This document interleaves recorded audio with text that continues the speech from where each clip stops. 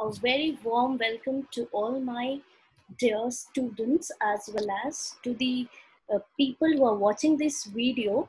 So I welcome you all. And in this video, as you know that we are dealing with Delhi Sultans, and in continuation to it, I'll talk with the next topic of it, that is chieftains and their fortifications. As you all must be aware and well acquainted with the term, what do we mean by chieftains? So chieftains are nothing but the people who used to lead a group of people, and their fortifications, like their settlements, that we are going to talk about. So in this video, I'll brief about you that how the chieftains used to save themselves from those people who used to create a problem in their own areas, which were headed by them. So in this video, we are particularly going to talk about that. And in addition to it, we'll also be looking for the administrations of the Khaljis and Tughluqs. Right. So in order to understand the entire thing and the concept, please watch the video very carefully and do take note of important points. So, okay. So here comes the very first slide, which talks about the chieftains and the fortifications. Let us move to the details of it. I hope that the screen is quite clear to all of you, that the chieftains and the fortifications. As you know, when we talk about chieftains and when we talk about their fortifications, so when we talk about them, actually large parts of the subcontinent still remained outside the control of the Delhi Sultans, because you already know that it was very difficult because of network issues, because of communication gap, because of hindrance from the nearby kingdoms or invasions from the nearby kingdom. The rulers were unable to control it very effectively. So it really took a lot of effort in order to control those areas which were not the part of the subcontinent, but they were quite at they were placed at quite far locations, right? So that is why. So you know that it was difficult to control the areas which were especially which were located at distant places. And the other, like, you know, when we talk about the large parts, so definitely we are talking about the distant provinces like Bengal, okay, and the other areas. Okay, so now you know that even the people who used to control those areas and the Gangetic plains and the sultans, even they could not penetrate over them. It means they could not even interfere, or they could not even go to that places, because the reason is because of the forested areas, right? Because the Gangetic plains, wherever there was a plain, and they used to have a large forested areas, because of which the movement was very difficult. So it was not possible to get in there and do uh, any kind of other activities which were not convenient for them, right? So that was the one of the things, that is how we can say that nature has protected. On the other hand, when we talk about the local chieftains, yes, they also use those forested areas, but for their own purposes. Now you know that how the chieftains used to fortify themselves, or how they used to protect themselves. So this is not very tough question, because even in order to explain this thing, an an excerpt is also given in our book, in which I think Ibn Battuta, who was, I hope everybody knows who is Ibn Battuta. He was a traveler from Morocco, mm, in Africa, right? So he was from there, and he used to describe the things that when he visited India, how he noticed that how the chieftains used to protect themselves, used to fortify themselves. So let us look into this onto this next slide. Okay. So see how he explains. He explains actually the chieftains used to fortify themselves. Fortify, why they need to fortify? Because of the invasions of the nearby rulers or the kings. So that is why they used to fortify themselves. And how they used to fortify? They used to hide themselves within the rocks, or the mountains, or even at the places which were rugged places, which were not very convenient to walk. So actually, in the lap of nature, they were well combined, and they used to hide themselves because it was really hard, and it was really hard uh, to cross those places where they have hided themselves, right? And you know that they also used to cover themselves uh, through the bamboo grooves. Like they used to uh, make a kind of wall around them with the bamboo grooves, and then they used to uh, hide themselves between inside that. So that was actually, you know, one of the most comfortable ways for them to hide in, because you know that even the bamboo groups were very very uh, hard, and it was not even they could not be penetrated, or they could not be um, subdued without the powerful army. So you must have good weapons in order to subdue them, right? So in this sense, in this sense that they cannot be subdued with the powerful armies, and that is why this is the way in which through which how they used to protect themselves. So I hope that this is clear. So we'll also go through about the sultan's respond or the respond towards the Mongols. I hope everybody knows what is who are Mongols. So in this we are going to talk about the Mongol attack. First of all, let us understand that who were Mongols.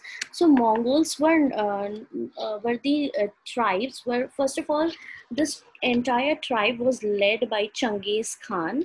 So we have different pronunciations. You can even see that it is Genghis Khan, but it is often pronounced as Genghis Khan. So it was a small tribe of Mongolia from China, which was under the control of Genghis Khan at that point of time. But then, uh, as soon as he gained control over that entire tribe, he tries to control the other nearby areas of his tribe. And then after that, Mongol group has become very, very powerful and eminent in order to be considered as an empire. And they were completely in invasions, and they have invaded many parts of India, and they have turned from a small tribe to an empire.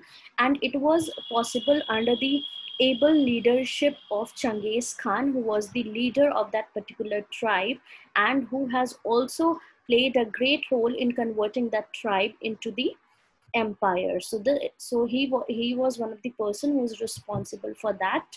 um, and you know that they also wanted to try they also want to gain control over the Delhi and the areas nearby it. So basically, under the able leadership of Delhi Sultanate, and during the ruling period of Alauddin Khalji and Muhammad bin Tughlaq, they have also attacked. But let us see how these two sultans have dealt in that way, and this will also somewhere going to define the administration strategies that were practiced by both the Alauddin Khilji and the Muhammad bin Tughlaqs. So let us look at it.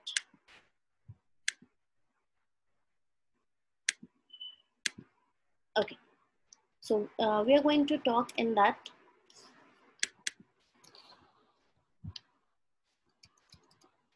I'm really sorry. Okay. So this is, you can see this chart shows somewhere a comparative study between the administration of Alauddin Khilji and Muhammad bin Tughlaq. So in this video, we are going to talk about this also. You know that what did he did in order to protect himself from the Mongols, or from the attack of Transoxiana. He actually, Alauddin Khilji, adopted defensive measures. Like instead of directly uh, attacking to them on them, he tried to defend himself, and as well as his entire empire that was made by him. So actually, he adopted the defensive measures in order to protect himself. Whereas when we see the measures of Muhammad bin Tughlaq, it was like he increased the large standing army to attack on somewhat it is just opposite of defensive measure. So he did not protect it, but he also he believed on the Newton's third law of motion, that we can say that every action has an equal and opposite reaction. That means he wanted, instead of attack, when he also attacked on them. Okay, so let us and you know that there were certain other strategies even that were followed. So let us look. And you know that as we can see that the chart of the Alauddin Khilji shows that he constructed a new garrison town named Siri for his soldiers, like in order to keep his soldiers protected, in order to make his soldiers or provide his soldiers a better way of how to deal with the things. He constructed a new garrison town in one of the Delhi cities, old cities of Delhi, that is Siri. But what did Muhammad bin Tughlaq did? Muhammad Tughlaq has, instead of mm, constructing a new garrison town, he evacuated the old cities of Delhi, Kona, but with no plans, because you know that when you evacuate a certain area, where are you going to shift to the large set of people? You may think of the other set of people who can newly accommodate in that evacuated area, but have you ever thought that where will you actually um, how are you going to actually provide the space to the people who are evacuated from that place? So he was actually has not, I think, has not thought over it, but instead of constructing a new garrison town, he evacuated the old cities of Delhi and gave that area to the soldiers, but the residents of old Delhi were relocated into the very congested place, that is the new capital, that was Daulatabad. Okay, moving on to the next point, as we can see that the administrative measures of Alauddin Khilji, somewhat he is dealing with mind, somewhat he is leading, he is taking, I think he's taking a better decisions as compared to the other one, because you know that, we can see that soldiers were fed from the taxes collected. Very true, because we know, if we remember circle of justice, if we remember the tax pattern, the tax policy, we know that taxes are collected in order to feed the soldiers and in order to maintain the entire empire. So that was done by Alauddin Khilji, and you know that tax was fixed of 50% of the produce. That was one of the type of taxes it was mentioned. And what about the other one? Let us see that instead of levying the taxes to feed the army and to meet the need of the large people, apart from the taxes which were fixed, he also charged the additional taxes. Like apart from a certain sum of money, he's also demanding, or he's also over pressurizing people for pay more number of for pay more money, which was actually not possible, and definitely the people would not like it, because if I'm earning, for example, if I'm earning 100 rupees and I need to pay 70 rupees of the taxes, how will I manage for my own needs, and how will I manage for my family needs? So instead of thinking, instead of giving it a second thought, he additionally imposed the taxes, which was somewhere was not correct decision by him. Okay, so just sorry. Now you can also see that he paid his soldiers in cash. Who? Alauddin Khilji, instead of in kind, because we already are through with barter system where goods are given in place of goods. So he used to pay his soldiers in cash. Kind means when you are not giving money but you are giving any commodities. That is how barter system exists, right? So prices were carefully monitored, and merchant did not sell at more than the price which was prescribed. Otherwise, they'll be punished. But you know that they were also paid this, when we talk about Tughluqs, Tughlaq also paid the soldiers in cash, but he never controlled the prices. That means anyone can charge any amount of money, and there was no action which was taken against him. And again, the people will definitely revolt, because ultimately the king should work for their welfare and not in order to exploit them, right? So on the other hand, when we talk about token currency, so token currency was something which was introduced means it was brought in, wherein the metals or the paper currency were used. But you know that this was even not successful, because uh, they can uh, they can generate the false currency, and again the token currency was one of the bad idea that was considered by the Muhammad bin Tughlaq, right?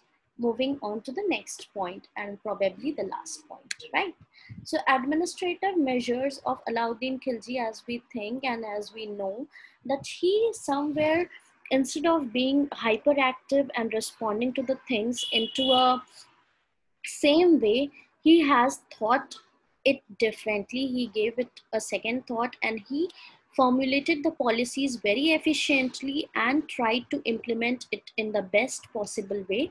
That is why his measures, which were whatever it was adopted by him, was quite successful as compared to when we talk about Alauddin Muhammad bin Tughlaq. I think his token currency was a failure, evacuating people from Siri and then shifting them to Daulatabad without knowing that how the people are going to be managed from a densely populated area to a very small area.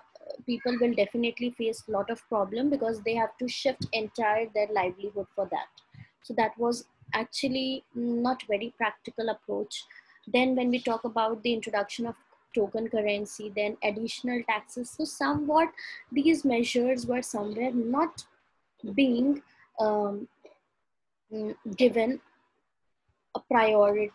We cannot say a priority, but then we can say that not people were not supporting these policies, and these were somewhere not very uh, good for the people, because they used to pay more of their income as taxes. So somewhat it was leading to the losses, and somewhat it was bringing uh, failures, not any kind of success. So I think um, the and I hope that you also think the same, that Alauddin Khalji's policies, which was much better, was much practical as compared to Muhammad bin Tughlaq policy. So that's all for the today, and I hope that you must have understood the entire topic. Um, if any confusion, uh, you can revert back by writing in the comment section. And thank you so much.